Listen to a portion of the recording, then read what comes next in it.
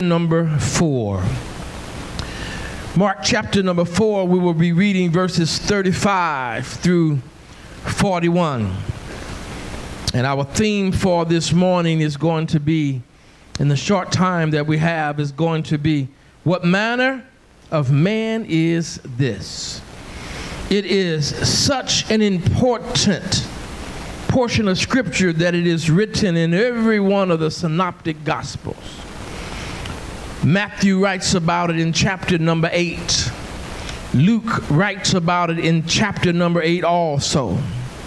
But Mark writes about it in chapter number 4. I will read verses 35 through 41 from the King James Version in your hearing.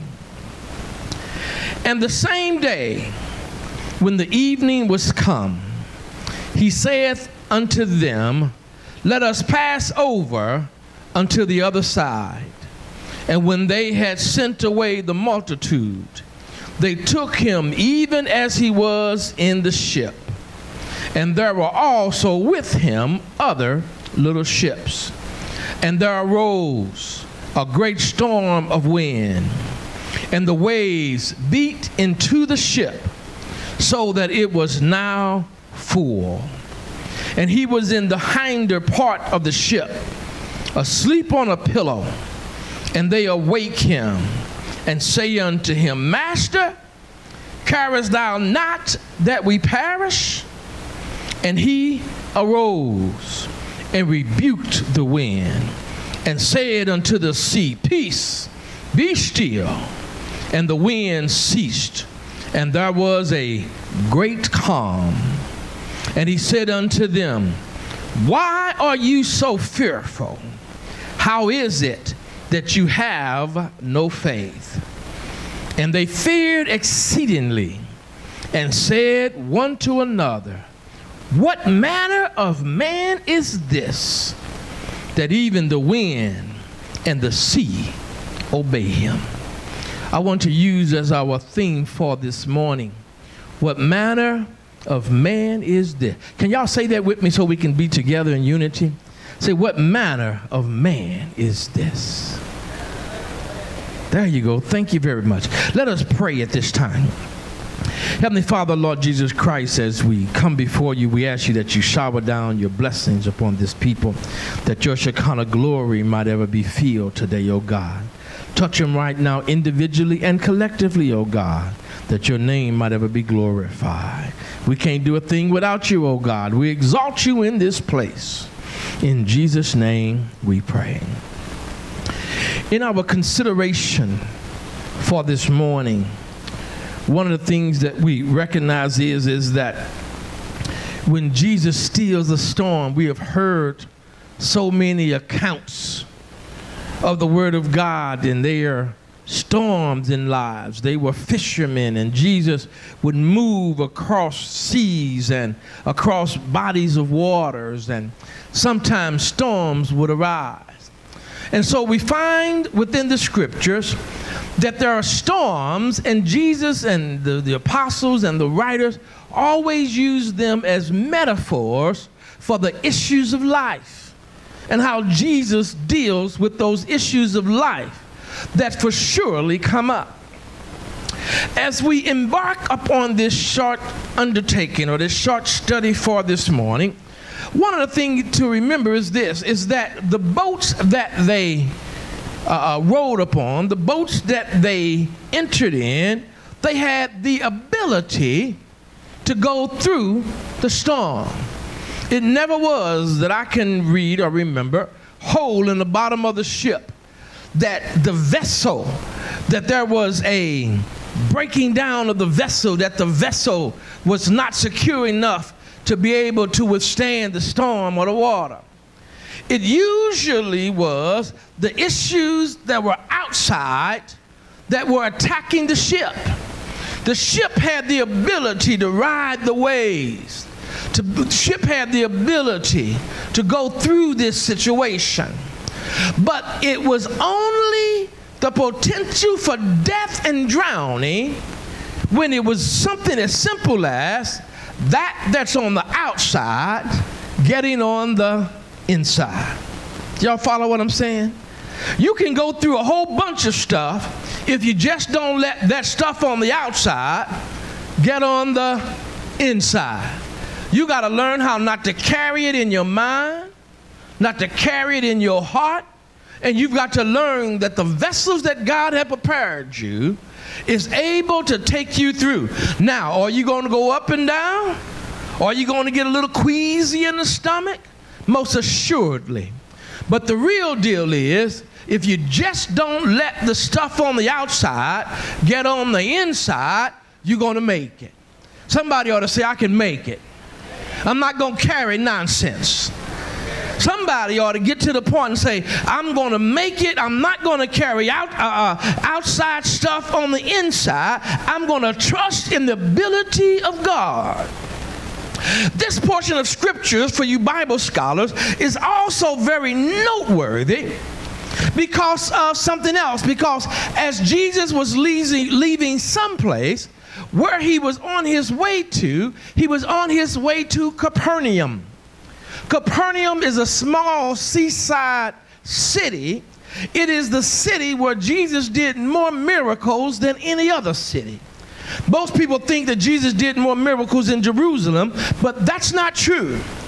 Because where Jesus grew up at, he could do not many mighty works there. Because the people only perceived him as Mary's baby, as Joseph's boy. So he did more miracle, he healed more people, he opened more blind eyes, he raised more people up off of sick bed in Capernaum than any place else. The problem was this: when you look at these verses in Matthew, Mark, and Luke, you find that this is their interest into Capernaum. This is them, Jesus saying, listen, get in the ship and we're going to make it over to the other side. The other side is where they were going to get out, and they were going to be in Capernaum, where Jesus was going to be revealed. He was going to be revealed as the eye opener. He was going to be revealed as the lame healer. He was going to be revealed as the marriage binder. He was going to be revealed as the waymaker. The problem is that as they had to get over there, they were in the ship, if you will, the Bible says that the wind and the sea arose. Don't you know, just before you start seeing the ability of God make a way out of nowhere, the devil gets busy. Somebody might say, well, that wasn't the devil. Oh, yes, it was. Otherwise, Jesus would not have to have rebuked the wind, rebuked the sea. But the Bible goes on to tell us why. Why? Because the devil comes in there, amen, to say you're not going to make it, that he comes over there making them be afraid. And that's why after Jesus spoke to the wind and the wave, he said, why are y'all afraid? What he really was saying was, don't be afraid of the devil. When I told you that you were going to make it so I can reveal myself, then we're going to make this thing. You might have some trouble sometime. You might have to go through something sometime. You might have to deal with some queasiness in your stomach. But honey, it is not your demise. We're going to make this thing here. What you've got to decide is know that I'm on board the ship and that I care about you. And we're going to make this thing. We're going to make it from this shore to that shore. Why? Because God has got to be revealed for who he is. Somebody ought to say, devil, you just trying to scare me, but I'm not giving up yet. Come on, y'all talk to him. I ain't gonna quit preaching no way. You might as well help me. Devil, what's going on here? Devil, you trying to frighten me. You trying to make me deal with what I see. When I'm a man of faith, it's not what I see. It is what I believe. It is not what I experience. It's what I receive from God's word. So devil, Jesus has already told me that I'm going to make it. So you might try to make me have a hard time here, but the first thing I'm going to do is not let what's on the outside get on the inside. I've got the ability to go through this thing, and the only way I let it happen, the only way I'm going to be destroyed is if all of that water that's on the outside get on the inside. And if I were you, if you've got some water on the inside of your boat, honey, you ought to take your hands and start scooping that stuff out. Amen. You ought to tell that devil and say, I'm not going to be destroyed. I'm going to make it, because it is in Capernaum that we're going to see the ability of Jesus, amen, exemplify. We're going to see another side of God, amen, like we've never seen before. All I've got to do is stand the storm. All I've got to do is test, amen, hold on and hold out and know that God's going to bring me through this situation. Come on, y'all stay with me here now. I only got a few more minutes before I got to go on to something else here. As we go on and we start dealing with this thing here, the Bible goes on to tell us, it says, listen, the same day, said, let us pass over into the other side. And when they had sent them away, the multitude, they took him even as he was into the ship. And there were also little ships with him. And it says, and there arose a great storm of wind, and the waves beat into the ship, so that it was now full. What it is saying is that the water got to the point that it got full. You see, Jesus was letting us know that when that water started getting in the ship, it got full there.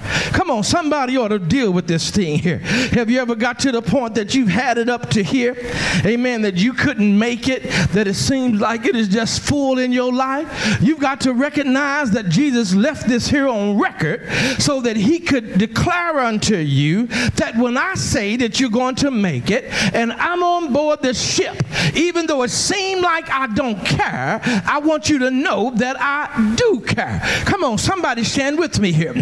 Jesus had told them that. Let me just teach it a little bit here. When they go on to that, the Bible says in verse number 38, it says, and he was in the hinder part of the ship, asleep on a pillow. And they awake him, and they said unto him, Master, carest thou not that we perish? You see, sometimes it seems like that there is a God that is unconcerned about you. Sometimes it seems like that God is not concerned about what's going on in your life, about your job, about your children, about your health. Why? Because you've got to go through something. What I love about the disciple, they might have been afraid, but they were not so afraid that they didn't ask Jesus the question. They said, Jesus, do you care about us? Jesus, will you make a way for us?